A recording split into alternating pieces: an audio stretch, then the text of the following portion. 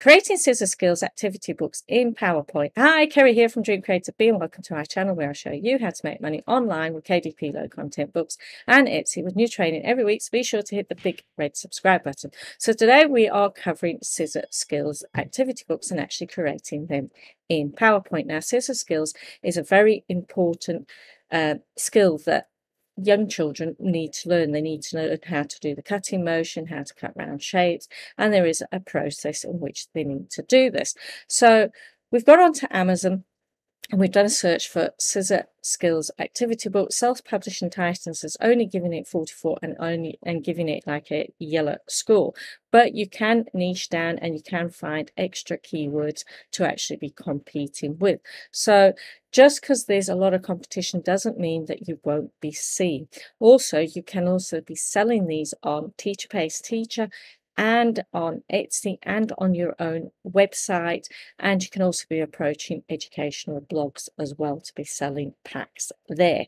So these are all the different bestsellers. As we can see, Modern Kid Press has got 805, and I won't click on any of these because there are sponsored ads. So there's a couple that's in the sponsored ad section that are independently published, and like I say, Modern Kid Press used to be independently published. I think they still are. They're just using their own ISBN number. And we must remember that they may be doing lots of extra things other than sponsored ads on Amazon. They may be going to Pinterest. They may be using Pinterest paid ads. They may be doing Google ads, Bing ads, Yahoo ads, all the different platform ads. And they might also be providing banners on educational platforms and blogs. So I wanted to see how many they are selling. So I went across to TK Publishing. I'll leave a link in the description there. And they calculated that they're selling over 2,559 books. I then went to Tangent Templates to work out what the estimated royalty is in dollars, and then I calculated that, and that was over 3,684. Now, if you want to work out what the estimated royalties are, KDP themselves have their own calculator. I'll leave a link in the description for you to download. It is an Excel worksheet, hence the reason I use Tangent Templates, because it's a lot easier. So if you've got Tangent Templates, you can simply type in. Again, I'll leave a link in the description for Tangent Templates. It's a one-off payment for $59. It is well worth it if you are planning on scaling your KDP business up because of all the Tangent interiors and interior design and the great support that you get from the Facebook group and the YouTube videos that Kathy Ann does. So also I checked out using Helium 10 Chrome extension, which you can get for free from Helium 10. Also, I'll show you where that is. And you can also run a keyword search on it, up to 2 books a day using the free search.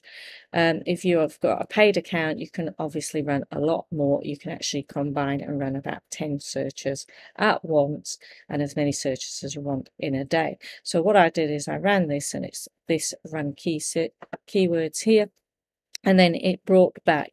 So inside of Helium 10, I then did a search volume of 100 minimum, and I did competing products of 1,000. Again, the link for Helium 10 will be in the description, and if you want to go ahead and purchase it or have a trial or check it out, there are some coupon codes there as well. But you can actually see there's lots of keywords that you can be competing for that has less than 1,000 competing products, like cutting workbooks for kids. You couldn't compete for Modern Kid Press in your title or subtitle or in your back-end keywords or even in your description, but you can in your sponsored ads. So there is a lot here. There's a lot that you would actually take out because the trademark issuing if you're just wanting it for your own organic research, like Melissa and Doug Scissor Skills. But again, there's all the different words that you can be using. Again, Kumon, you would take that out as well because that's an educational company. So that is the research. Let's go and actually create some books. So here I've opened up PowerPoint. I've already resized it to 8.5 by 11 because tends to be the size of all the books here. If we have a look, 8.5 by 11,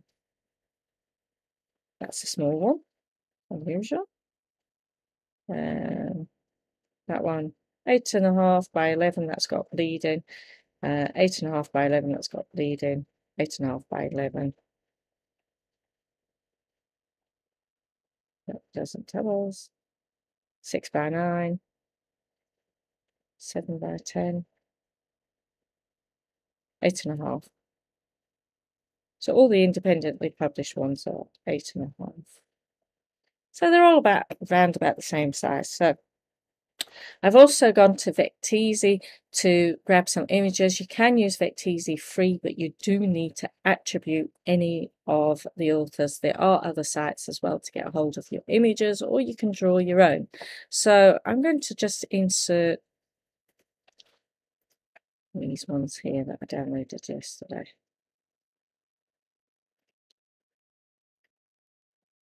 And I'm going to insert the SVG because you can do in PowerPoint, or I could have just gone for a JPEG. So I'm going to use this one because I'm going to do different cutting skills, because there are different cutting skills that you need to be covering when you're doing this. You can't just do round shapes. So I'm going to convert this to a shape, and then I'm going to just click on it and group, ungroup. So I right clicked and ungrouped. So this is now all ungrouped. So what I can do is I can take the first one,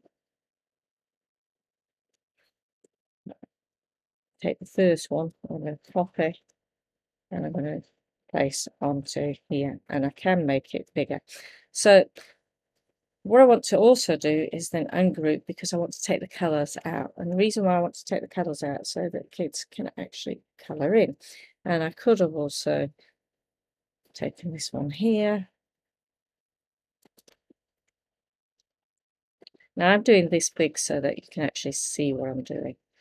Again, the beauty about SVGs is it doesn't pixelate when you make it bigger. Hence the reason SVGs are so good. Group again. Because it's just a simple image, I'm doing that. So the first image is they need to learn how to cut in a straight line. So what you can do is just insert a line like this and literally just put it there. And then you can make it black, you can make it thicker, and then you can change it to dashes as well. So that is your first line there. You can also put a pair of scissors going round. So if you go to icons and then search for scissors, you can get a pair of scissors, and you can insert it there, and then you can either turn it round and then just bring that line up a bit there. And that you can be doing for your straight images. So I'm just going to take that and put it there. Okay, so the next one, I'm going to take that line off.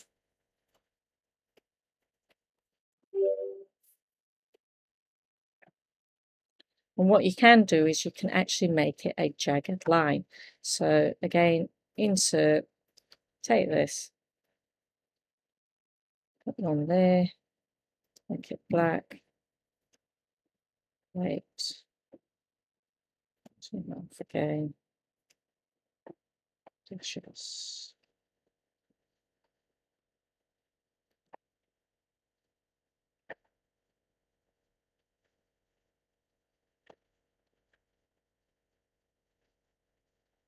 Like that, group those two.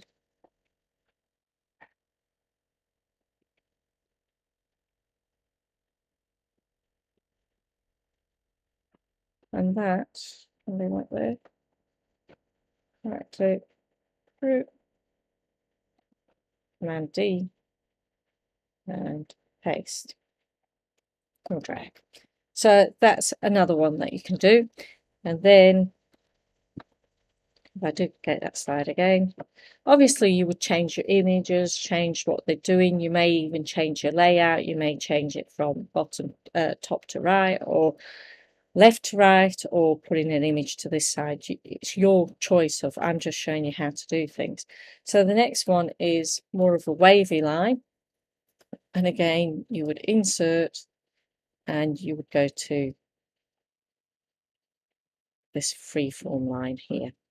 And literally you would draw around like this.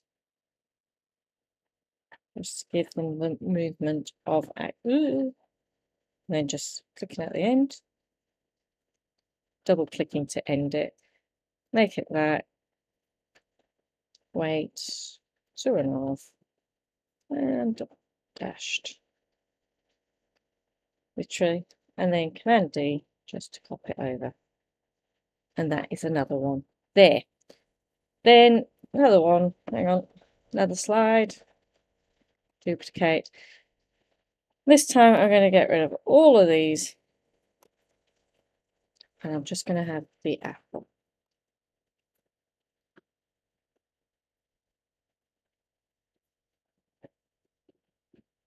Bring it all the way down. Group. So I can resize it. Group. Resize it. This time I'm going to insert. Again, I'm going to use this freeform tool. And I'm literally just going to try and draw around it the best I can with my mouse. If you are doing it in Photoshop, it is a lot easier. Same if you're doing it in Affinity, and I will be creating a video showing you how to do it a lot neater. And you can also do it in Photopea. Again, I'll show you that because that's also a free program. So we've got that there. I want no fill, and I want to change my color to black, change my weight to 2.5, and again change to my dash lines. And that is how I would actually go around a shape. Obviously it's not very neat because I've just done it quickly. You can do it a lot neater if you take care while you're doing it around with your mouse. And again, you can do it a lot neater in Affinity Designer and Photoshop and Photopea. And again, I will create videos showing you how to do that. Now, if you don't want to spend any time doing those sort of things, you can actually purchase your own Scissor Skills pack. And again, I'll leave a link down in the description. This pack is already done for you. There's 138 cut-out images, 52 cut-out alphabet letters and cut-out numbers 0 to 9. There's also another further 112 colour images where you can actually go along and be changing it and using the skills that I show you in these videos. And there's also the keywords there that I was showing you using Cerebro as well. 57 long tail keywords, along with the 30 different categories that you can place your book in. And at the moment, during launch period, it is $17. This price could go up at any time to $27. So I'll also leave a link down in the description. I hope this helped. If you've got any questions, don't forget to leave them down in the comments. I do answer the questions. And again, I will be creating videos showing you how to do the exact same thing using Photoshop, Affinity Designer, and Photopea. Well, yeah, don't forget to check out my 2 videos on how to create crossword puzzles and word search puzzles using a free tool.